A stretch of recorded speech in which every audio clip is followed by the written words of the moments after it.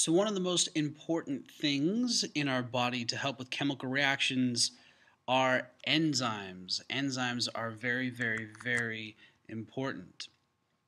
Uh, and the reason that they're important is because they help with our metabolism. Our metabolism is not just how well we use energy in our body, but it's every single chemical reaction in our body. Every single one. Doesn't matter if it was just thinking and hearing the word hearing, that resonated and had about 1 million different chemical reactions just from your eardrum to your brain. So that's all part of your metabolism. Those chemical reactions can be forming bonds, bringing things together, making things. Another synthesis is another word for that. Synthesis just simply means to make. Okay, that is a very, very, very important key thing that we need to know and we need to have in our notes. Synthesis means to make. Those are called anabolic reactions. Anabolic is building things or making things. But our metabolism and those chemical reactions can also break bonds between molecules or break things down. That's digestion and catabolic reactions. Here we got a picture of Barry Bonds from his rookie year, and here's from one of his later years with the San Francisco Giants. The reason that they're called anabolic steroids is because anabolic is building things. So obviously here, Barry Bonds decided that he needed to build some of his muscles by taking anabolic steroids, allegedly. Enzymes do lots of things. They do, like we said, they either synthesize or make things, they build things anabolically, or they can go through hydrolysis, which is digestion or catabolic or breaking things down. So here we have one sugar, two sugars that are going to combine into a different sugar with the help of an enzyme. Here we have one big large sugar molecule called sucrose that we're going to keraoticize, break, or digest into two separate ones with the help of an enzyme. Energy is incredibly important for life. Without energy, we can't not live. But where does that energy come from? Well, that energy comes from a series of catabolic and anabolic reactions. So here we're going to take a group of things called a catabolic process.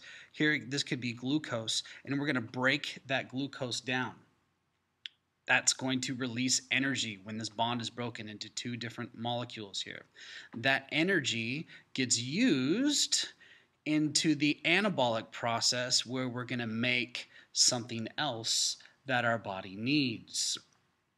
Reactions are tough though. They don't magically happen. Reactions need activation energy. Activation energy is the amount of energy that's required to start a chemical reaction.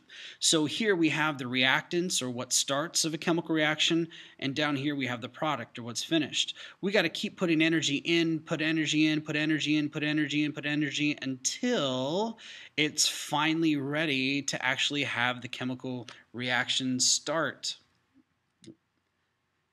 Okay, so it's kind of like going on a roller coaster. When you first get on the roller coaster, okay, you have to go up the hill and up the hill and up the hill and up the hill and up the hill and up the hill and up the hill and up the hill until you come to the top of the hill and are ready for gravity to take over so you can make your product. It doesn't matter if it goes below the amount of energy or above the amount of energy, so you're overall losing energy or you're overall gaining energy. It doesn't matter. We still have that activation energy on both sides. So where does the activation energy come from? Okay, well, here we have a whole bunch of cellulose, and we can put energy in the form of fire and make up a whole bunch of heat, which is energy, fire. If you didn't know, that is really, really hot. If we added heat for the activation energy in our body, our proteins would lose their shape and no longer work. They become denatured. That's not a good thing, because then nothing else in our body can work. So what else can be done to fix the problem? We can't heat up everything to overcome the activation energy, so we need something else. That's where we use a catalyst. Okay? A catalyst reduces the amount of energy, the activation energy, to start a reaction. So before, we needed to go up the roller coaster, high, so much energy, so much energy, so much energy to come back down and start going downhill. Here, with a catalyst, we only need to go here. So a little bit up, and then we can go down. So you can see we went from here, we lowered the activation energy. We took out that much energy so we could have this chemical reaction take place a lot easier. And a catalyst is what did that. Enzymes, So again, here's with the uncatalyzed reaction, here's with the catalyzed reaction. Enzymes are biological catalysts, meaning they're organic. They're in our bodies. They have carbon and hydrogen in them. Enzymes are made of proteins. They facilitate chemical reactions. Remember, facilitate just means help. They reduce the activation energy. They increase the rate of the reaction without being consumed. That's huge. That means that they go into a reaction and come out of the reaction completely unchanged. They can go on forever and keep being reused and reused and reused. Okay? They're required for most of our biological reactions that we have in our body. They're highly specific. Okay? They have a specific shape to do a specific job. Period. If you're going to have something that's going to break glucose down, that's the only thing it can do. It can't break sucrose down. It can't break fructose down. The only thing it can do is break glucose down. If you have an enzyme to build sucrose, the sugar that we eat, that's the only thing that it can do is build sucrose. It can't break sucrose. It can't build fructose or maltose or anything else. Highly specific. You have one shape for one job. And there's thousands of different enzymes in our cells. So just quickly, in terms of some vocab, okay, we have a substrate, which is the reactant that binds to the enzyme, and what goes into the reaction. So here, that would be this molecule right here. Okay? Then we have our product. That's what comes out of the reaction. So here's a product, and here's a product. And then we have the active site. Okay? The active site is the spot in the enzyme. So right here would be the active site. Okay? That's the spot in the enzyme where the substrate is going to fit into, kind of like a key fits into a lock. So it's a spot where the reaction happens. So here, this purple part, there's the enzyme, there's the substrate, and here's the products and the active site. Okay, so the properties of our enzymes. They're reaction specific, as we mentioned before. There's one enzyme for one job or one chemical reaction. It's a lock and key between the active site and the substrate. Again, structure and function. Does the shape fits the job? You have a shape to do a job. Kind of like a hammer has a specific shape to do a specific job of nailing nails into a piece of wood. You wouldn't want something the shape of a soccer ball to be used to hammer nails. It wouldn't work.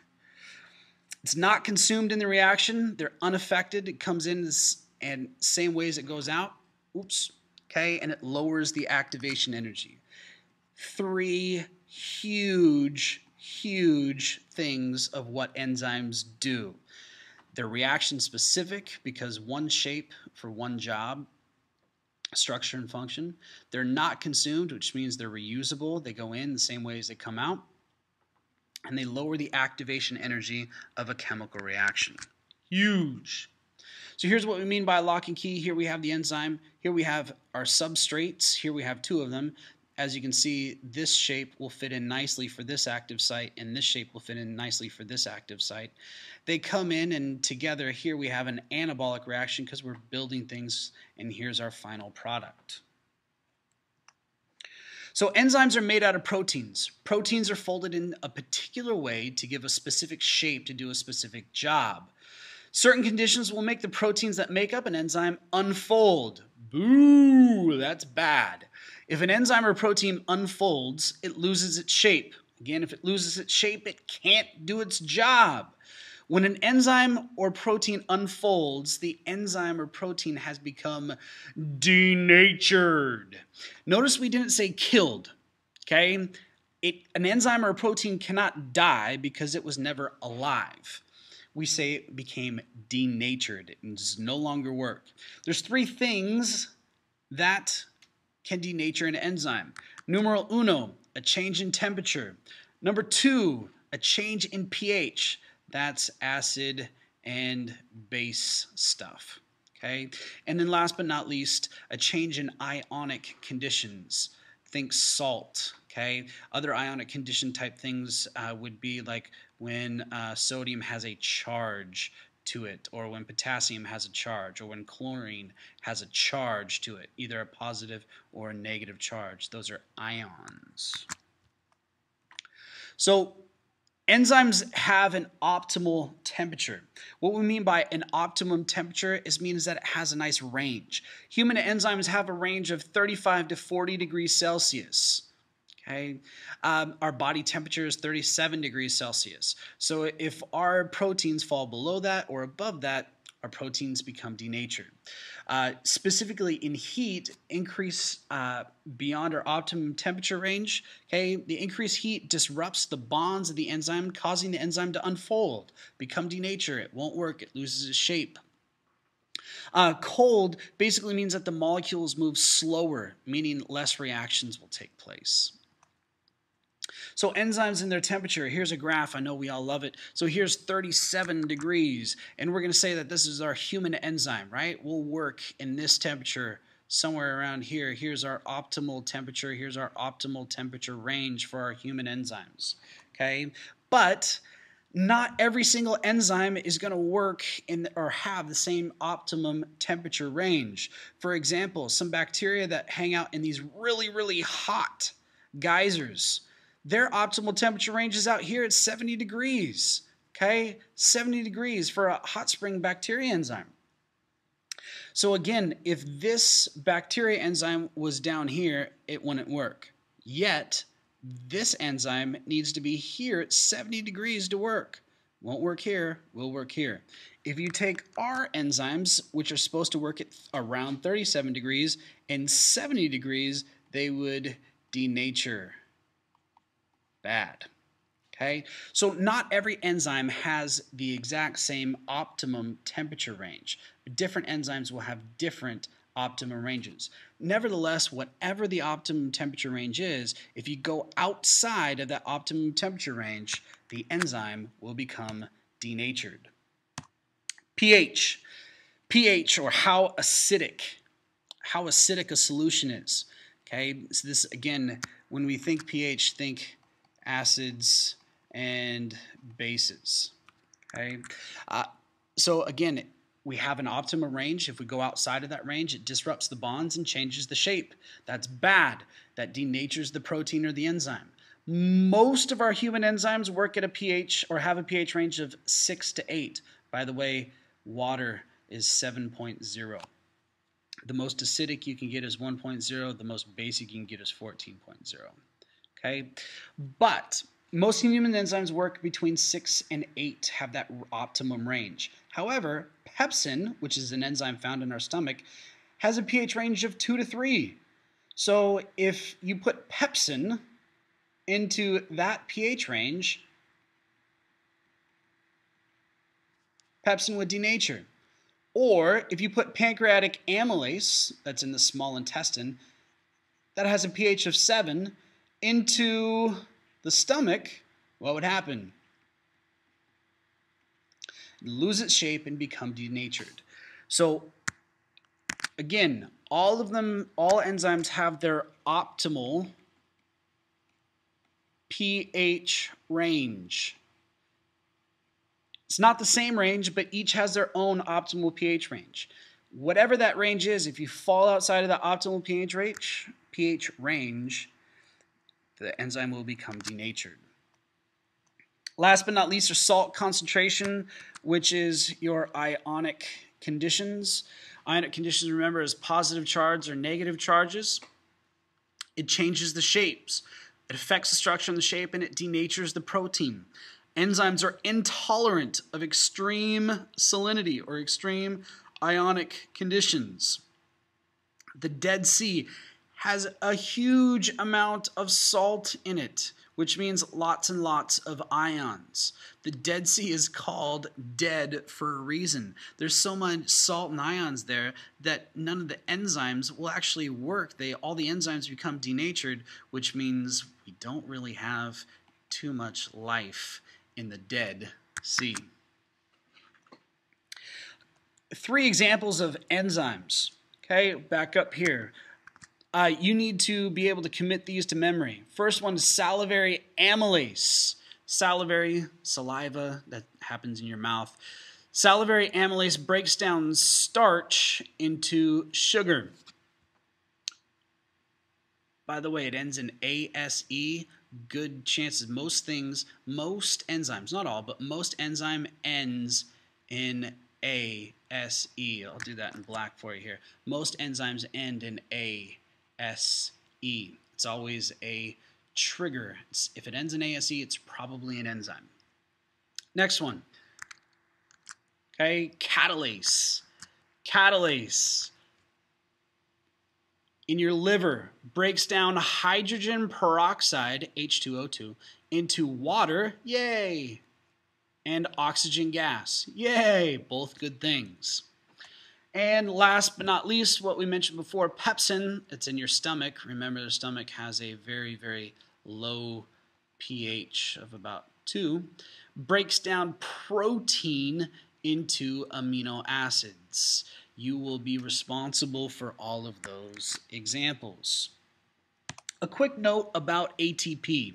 ATP stands for adenosine tri meaning 3, phosphate. So adenosine, A, tri, starts with a T, phosphate, ATP, that's where we get it. So if you notice, we have 1, 2, 3 phosphate groups. Okay, and here's our adenosine molecule. So we have adenosine and 1, 2, 3 phosphates. So this is our ATP. ATP is energy. The way, and I know this sounds really crazy, and it doesn't sound like that big of a deal, but I promise it is. So here's how ATP gives energy. So here's our ATP. Okay, I'm going to erase all this stuff. Here's our ATP. When this phosphate gets broken off, see you later. Okay, so now it looks like this. See, we had our ATP. Okay, we chopped off that last phosphate. So now we're left with our adenosine, A, and 1, 2 phosphates, and 2 means di. So we have ADP. And we chopped off that phosphate, that releases all that energy. So when we have ATP and we chop off or break off one of the phosphates, that releases a ton of energy. That's releasing energy. And the leftovers is ADP, adenosine diphosphate, 1, 2 phosphates, and an extra phosphate left over. Okay? If we wanted to make ATP, all that we would do is change this and go that way. Okay, so we would take ADP, 1, 2 phosphates, plus an extra phosphate and combine those together to get adenosine 1, 2, 3 triphosphate. So really, we're making ATP if the arrow is pointing to the left in the blue direction where we have ADP plus phosphate to make ATP. We're using energy if the arrow is going the green way, okay, where we have ATP gets broken off into ADP, an inorganic phosphate. And that is all she wrote. It's like this and like that and like this and it's like that and like this and like that and it's like this. So just chill till the next episode.